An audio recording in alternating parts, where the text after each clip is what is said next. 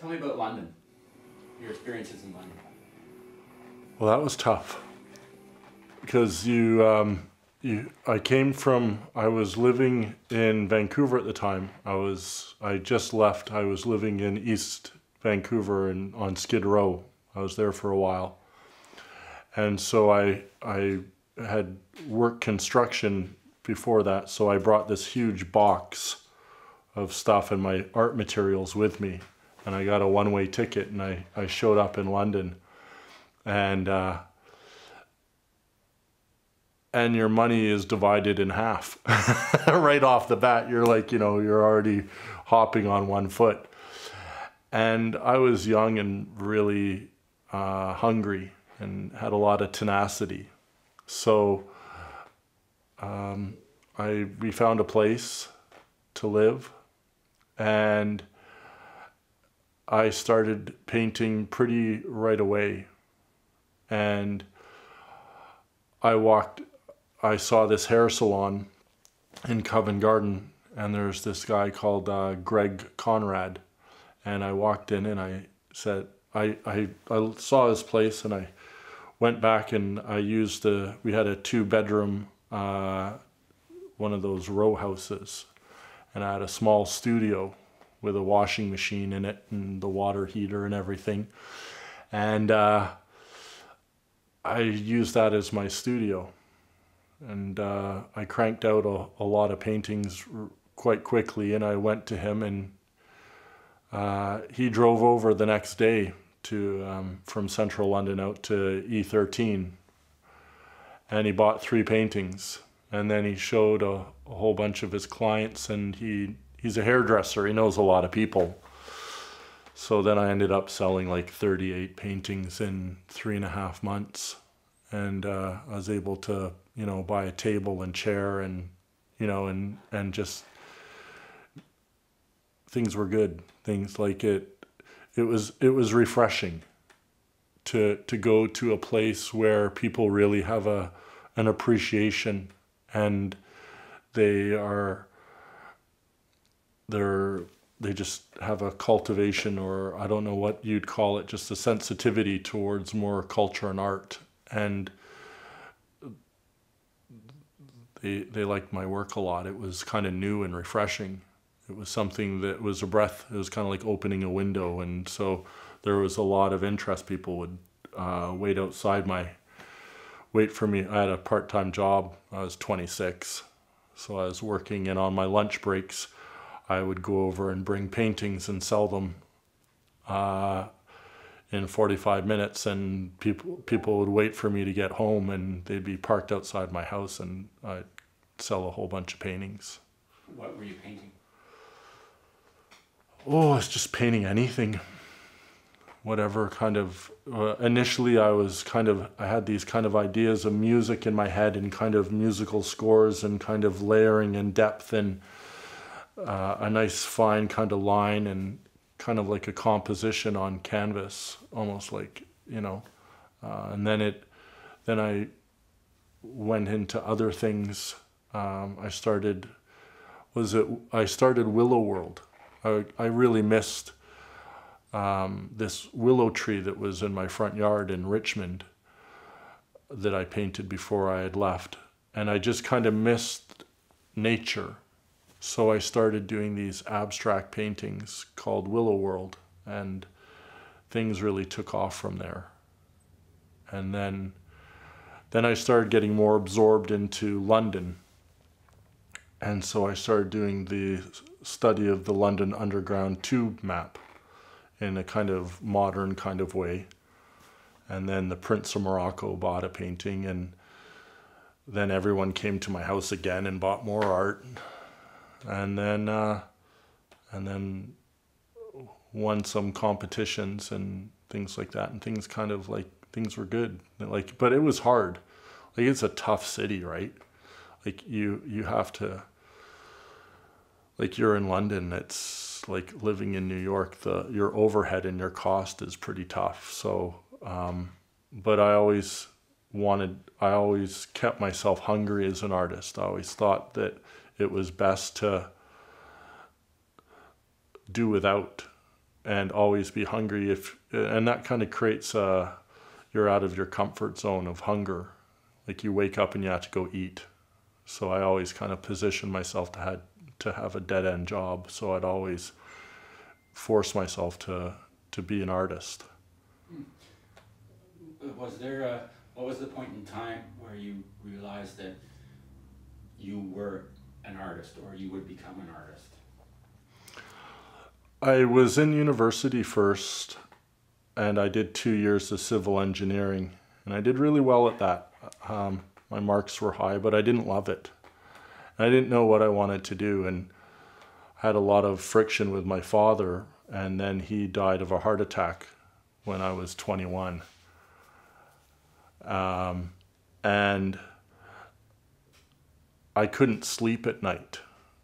I was in residence on campus, so I had this small room, and I just had like insomnia in my brain. My heart was kind of always keeping my mind, and so I would paint from 2 o'clock till 5 o'clock in the morning because no one else was there, and I was always painting. And I resisted the practicality of being an artist. I really kind of pushed it away for many years. For 4 years, I didn't want to do it, but I was painting 70, 80, 90 hours a week every week. And then when I finished university, I kind of I didn't want anything. I didn't want anything in stores. I didn't want a car. I didn't want a house. There wasn't. But I loved, I was like a crackhead on paint, you know. I don't know how else to put it. I just loved that just being completely in that calm of a tornado was just such a beautiful state of mind and being, and that was where I was at harmony. So that made a lot of sense for me. So I just decided, well, you know, if I'm going to do this, I better get good. So I started painting. I would leave my house like once a week, and I was painting like 14 to 16 hours a week every week for 2 years. So, and that was before I went to England. So I had condensed all of that time of learning what I was going to do. And how did you finance this crack habit? People found me.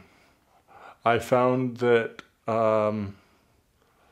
it was just kind of an exchange. Somehow the energy that I was putting out into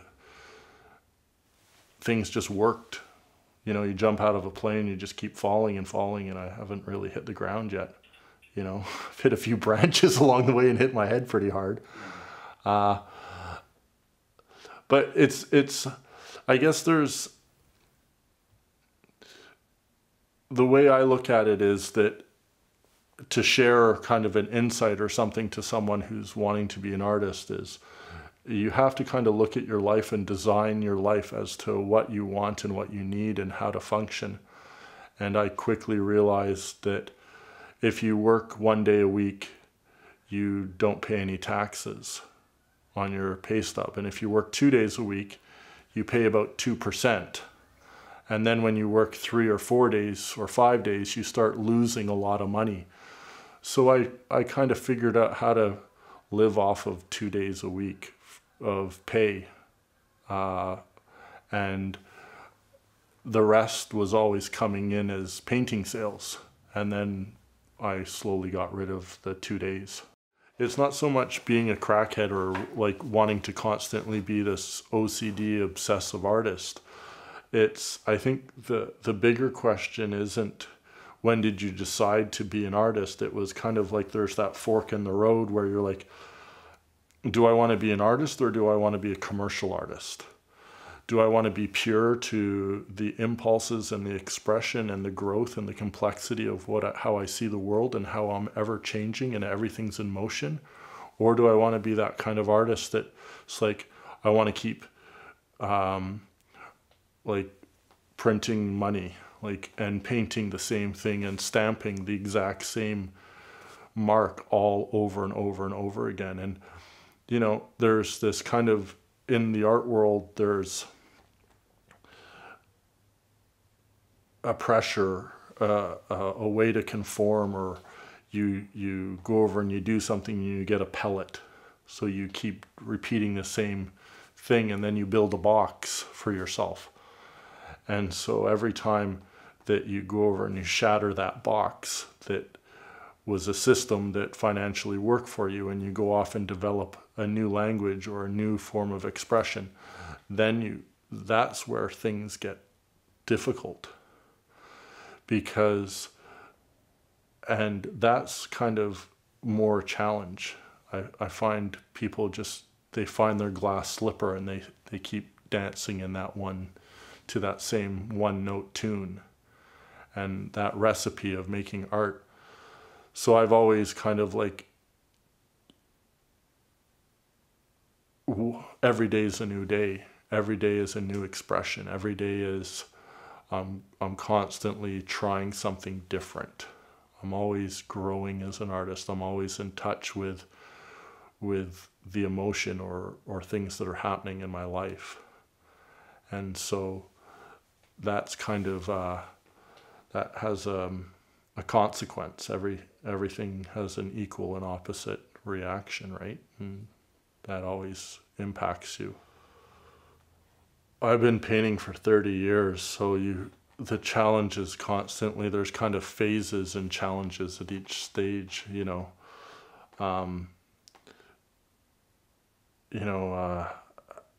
People's expectation, the people who are close to you and who rely on you, like, they, you know, going and paying for certain things like volleyball, or driving a car that's really nice, or having clothes, or those types of things. Like, there's all of these kind of, people have expectations of you, and,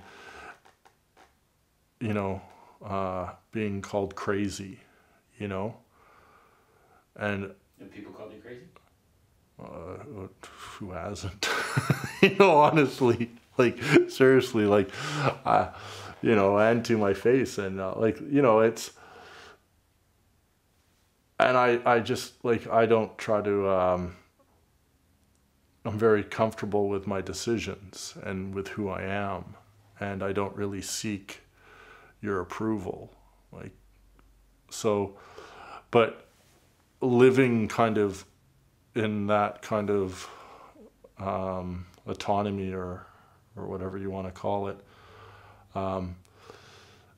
that's difficult for those around you to, you know. I was very lucky. The first time I was truly loved for who I am was through meeting Tanya.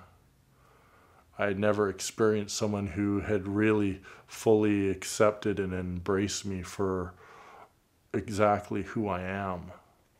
Everyone else kind of really, whether they loved me, they always wanted the best for me, and they brought their tools of life to think that they would fix me to the design of what they knew best.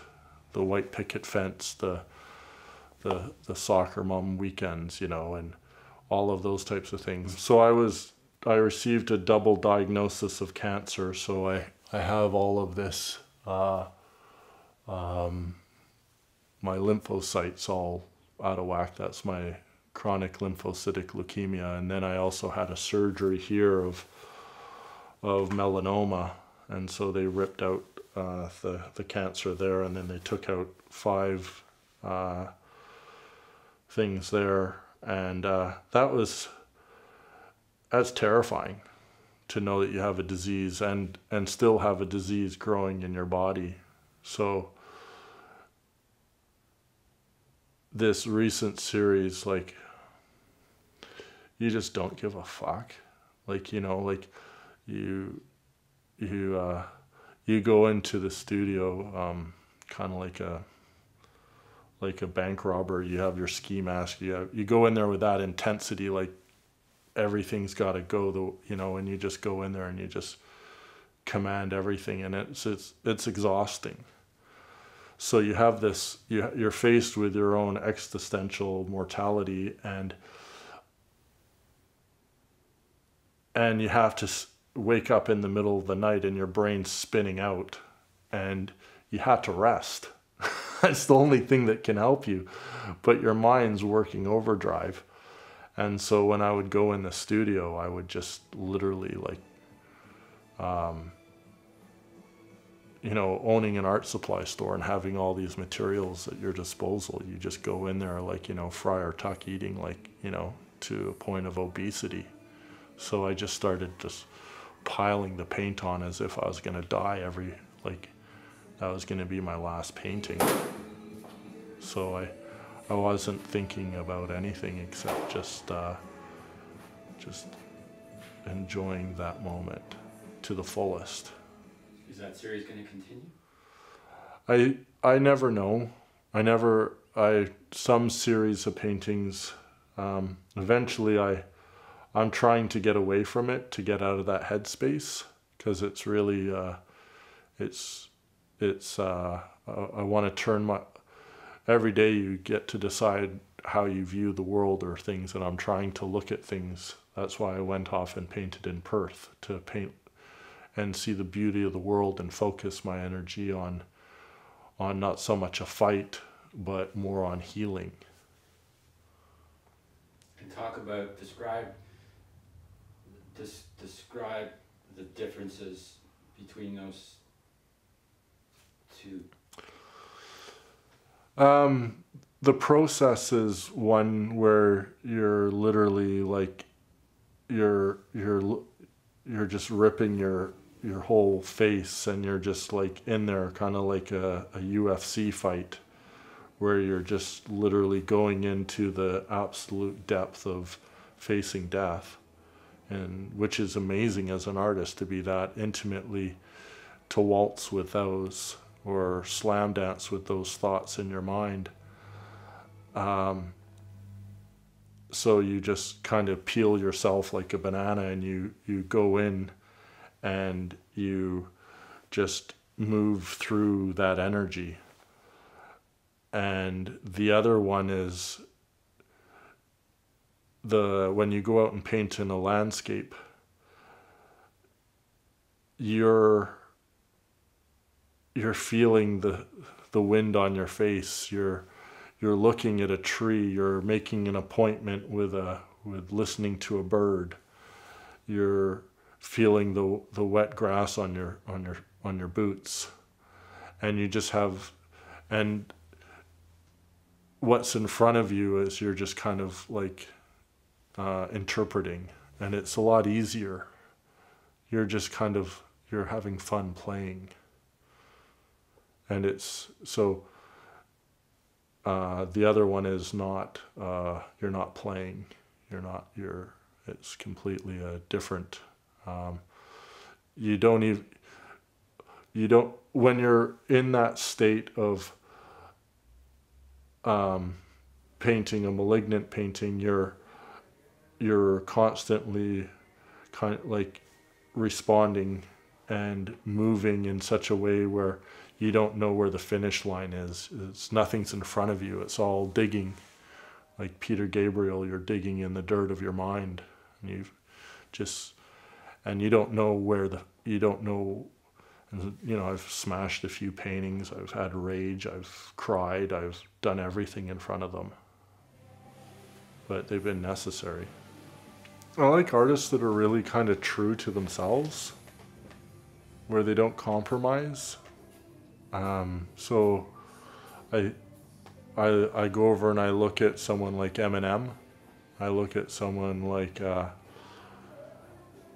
Sylvia Plath. I look at someone like Farley Mowat. I look at someone like George Orwell.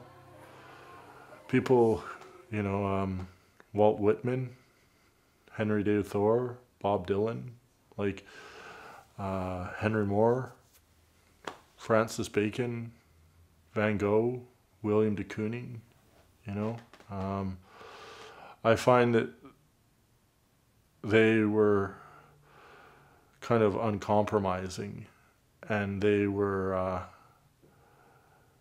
I just have a lot of respect for them, because I felt like they weren't afraid to go to talk, like you listen to a Bob Dylan song and the lyrics of it, or you listen to an Eminem song, or a Francis Bacon, or anyone, you know, or Van Gogh. They just,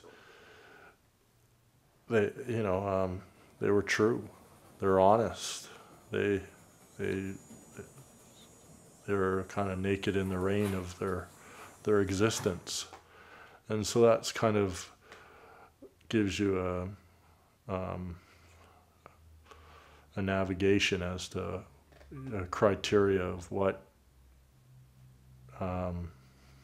where I like my artists to be, where they're being true to their inspiration. Talk about community and what you're actively doing to contribute to the strengthening of community.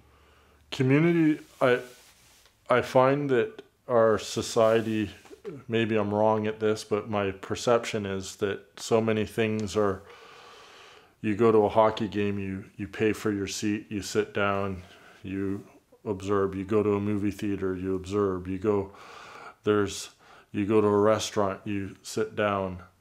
You're not you're not put in a fishbowl where you're kind of bumping into people and strangers and things, where they're living authentically and having real conversations as much as we could. You know, the way the society is designed is so much driven on consumption and consumerism. And those kind of forces are in direct opposition as to what brings happiness and what brings, you know, connection. People stay in their little communities, but they don't go off and we live in such a diverse world, and we don't know the neighbor across the street from us. They might, you know, and so I do a lot of things and so does my wife, Tanya. She does Heart and Hand, and and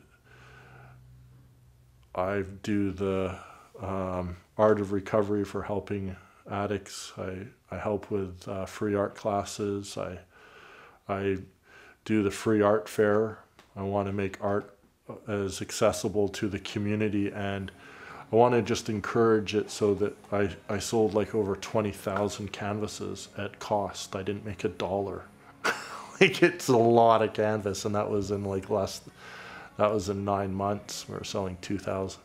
And that was just to try to get, the motivation isn't about money. It's, people always say, you know, or people don't say it, it's, I have enough. I don't buy into this kind of needing more. I think the thing I need more of in life is more kindness around me. And I need more people being happy. I need people being, and those are the things that I really put a lot of effort in how I structure my business and my life. And so does my wife, and so we have a great connection on that, and that's kind of a thread. Tell me about the Foundry and what you've done to date and where you see it in the future. Well, I bought it, and I had to remove an absolute ton of things out of it. I've been working on it for almost 5 years now, and remediating the site, cutting down the structures, building the walls, setting up a business during COVID, jumping on my head like on a pogo stick to adapt to all these regulations is not something I'm used to, so that's required a lot of growth on my part.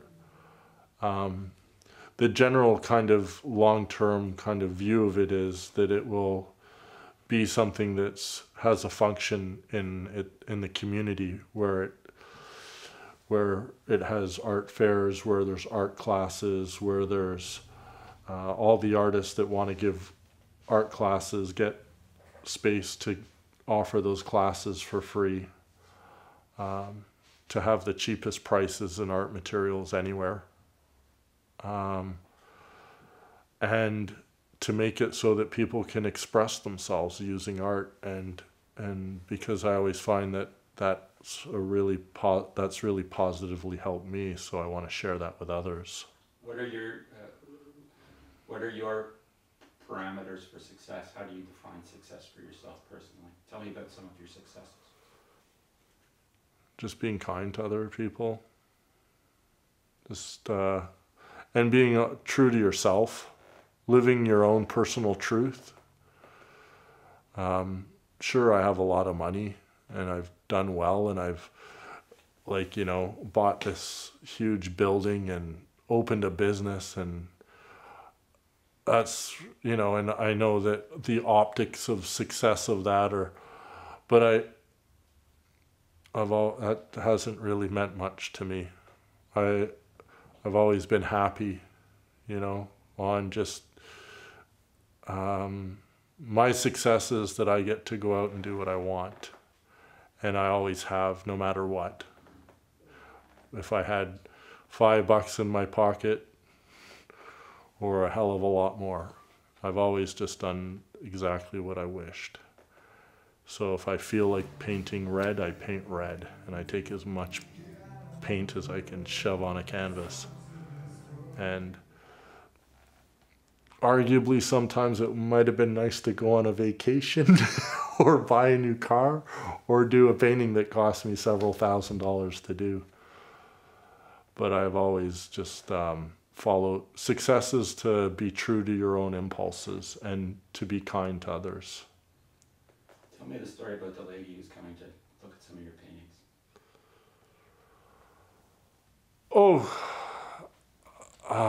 That one specifically, or others? I've had people who delayed buying a car for a year so they could buy my work. She got an extra painting. I've had people. I've sold a lot of paintings, so it's but people. The recent one is that someone was crying in front of one of my paintings, was so moved by it, and so she has to get it. I've had people fly overseas to see my paintings, and just to get them. It's that kind of that story of, for me, it's that person, that lady who has nothing, and Jesus goes over and she gives what penny she has or something, and then the rich people are like, oh, she gave nothing, but it's an energy exchange. An energy exchange. My paintings are pretty off the wall. They're not your typical. You're not buying one of them to match your sofa, or you have to move things around quite a bit, and you're going to be living with something that's going to be has a lot of power or energy to it. So I get people, they need them. The people that they found the right homes. The people who needed my paintings found them. So I've been lucky that way. I've had kind of points when I was in England where people were blindly buying them because they were great investments. But there's always an authenticity, and people tap into that, and it's required. Someone saw one of my paintings and couldn't get it out of their head for 4 years and finally found me. That happens quite often. That happened twice last year, off the top of my head. What advice, or direction would you give to somebody who knows that they can't change their spots, they are an artist, they're younger? How would you counsel them? I would say involvement. Really contemplate the word involvement. If you really are involved in your life and you're very deliberate with what you're doing and you're participating with your whole heart and soul, then you're winning. And if you're doing that, it's a leap of faith and things work out. But if your involvement is half-ass, don't bother. You know, because it's just going to be you got to go in for, you got to go up and swing like Babe Ruth. You got to want to like hit it out of the park. And if you're not going to go out there and try to hit it out of the park and get your home run, you're not going to be memorable, and no one's going to really pay attention to you because you're not respecting yourself enough for anyone else to really be inspired or motivated. Or you're going to end up doing crappy paintings on repeat 1,000 times of the same bloody thing. Might as well go over and get work in a box store or something. Do you have any... Maybe cut that one out. I don't know. I'm trying to say something kind of so it's got a bit of punch for you. But diamond. Yeah, fuck it. You know, no, but just involvement. If you got to be involved in your life. And the more involvement you have in your life and the way that you live your life, that's its own victory. That's its own reward. And then the rest kind of, if you're satisfied with living it with that level of involvement, that the rest of the things are kind of details. What about like practical, like business? Would you have any business advice?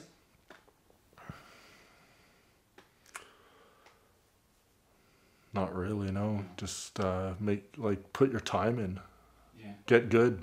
Like a lot of things is when you're first starting off, is that people go over and to be an artist is to be a professional artist is to if you want to be respected like a doctor, if you want to be respected like a dentist, or you want to get paid like a lawyer, well, put in 8 years of hard work and investment into yourself, into your skills. And in one of the things is that so many artists at the beginning run around like a headless chicken wanting validation when they're pretty much wiping their ass on a canvas.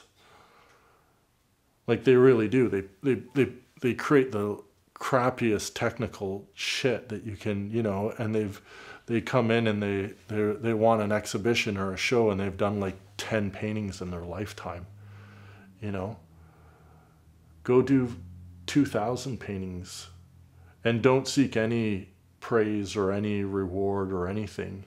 Go and do the work. And when you've actually sat there and put in like a doctor and gone to PhD level, and you're actually skilled, and once you've got skill, then go out and start sharing what you have. And don't waste your time and energy trying to make money when your painting's worth like $100. Just give it away and get on with the next one, and just make more art to the point where you get good, that you don't have to work, that's the focus. Get good at what you do, and the rest kind of works out. Do you have any pieces that are either here or that you've sold or given away that were pivotal pieces or memorable to you, or a favorite?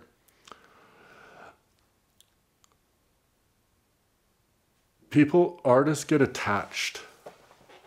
People go over and get attached. Like you go over and you sit there, and I'll do like a malignant painting, or I'll do a landscape painting, and I feel a massive catharsis, and I feel a pure connection with that moment of energy that I was channeling, and managed to successfully, skillfully render that expression, like, you know, like crucifying Christ on a, you know, like it's a perfect moment of a symbol. And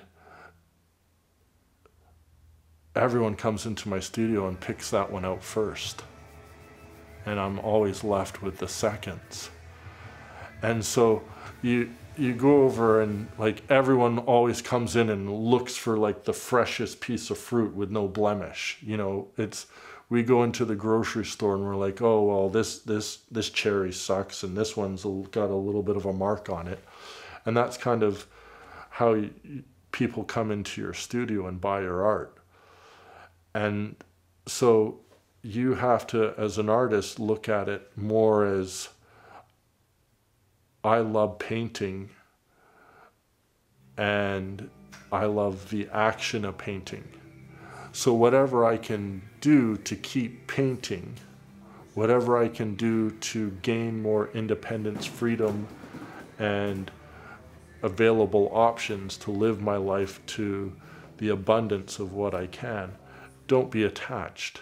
Yeah, I have certain paintings that I absolutely love, but I have a blank canvas in front of me that I want to work on. So I want to live authentically, and I want to move towards that. And so I don't get hung up with those, oh, how much should I price this painting for? When the right person that comes in your door, and you know that they need it, and they need it, that's the right person to get it. I've sold paintings for $50. I've sold paintings for 30,000. I've done drawings that are incredible, and I've given them to friends, so and their friendship meant more to me than that work of art.